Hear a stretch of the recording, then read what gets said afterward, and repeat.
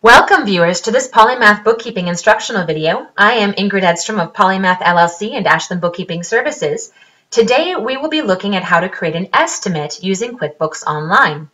Many people have businesses where it's necessary to give your potential customers an idea of what their cost on a project could be before they agree to do business with you. And QuickBooks can assist you in creating quality professional estimates that will help you in the process of closing business with your clients. If you're just joining us for the first time, make sure to check out the other videos in this series. If you've already seen episode 5, How to Create an Invoice, this process will look very familiar to you. Estimates are often most important in the construction industry, where they're commonly called bids. However, the estimate tool can also be used in a similar way to a sales order, for those of you who are used to using the sales order tools from QuickBooks Desktop. I know that for my business, I use sales orders to track the work that I've done for a client over the course of a billing period, and then I turn that sales order into an invoice once the billing period is complete. The same thing can be done with an estimate. So this is the page where you will create and edit your estimates.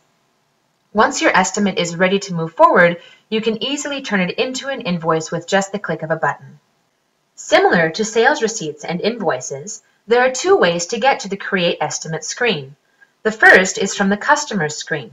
Find and select the customer that you would like to create an estimate for. Then, on the right-hand side of the screen, use the Create New drop-down menu and select Estimate. The second way to get to the Estimate screen is by clicking the plus sign or Create menu at the top of the screen. Then click on Estimate from under the Customer heading.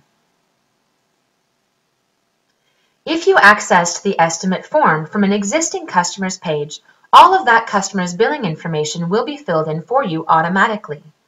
If you access the Create Estimate page from the plus sign at the top of your QuickBooks Online, then you will need to choose your customer from the drop-down menu or set up a new one from within the estimate page. Next, you will choose or enter the products or services your customer is considering purchasing from you. If you already have all of your products set up in your system, you can simply select the product they plan to purchase. Otherwise, you can enter a new product and you will get a pop-up to set up that new product's details. You can watch episode 4 of this series for some important pointers to keep in mind when setting up your product list. If you scroll down on your estimate page, you will see an area where you can add sales tax, apply discounts, and enter a custom message for your customer. At the bottom of the screen, you'll see an option to save and send if you are ready to send the estimate to your client. This allows you to email the estimate directly from within your QuickBooks to your customer.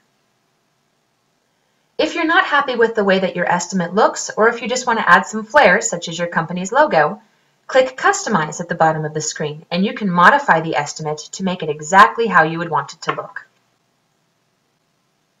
One of the great tools about QuickBooks Online Estimates is the ability to use it to track the estimate's progress. You can see the estimate status underneath the customer's name. Here you can make the status pending, accepted, closed, or rejected. When you make the estimate accepted, you can also record the name of which representative at your customer's company accepted the bid and the date that you received its approval. When the estimate has been approved, you can simply click Copy to Invoice. And QuickBooks will automatically transfer all of the information from your estimate over to an invoice within your QuickBooks Online. When you do this, QuickBooks will link that invoice and the estimate transaction so that you can easily refer between the two. If you're watching this series in order, you are now fully versed in how to manage the money coming into your business.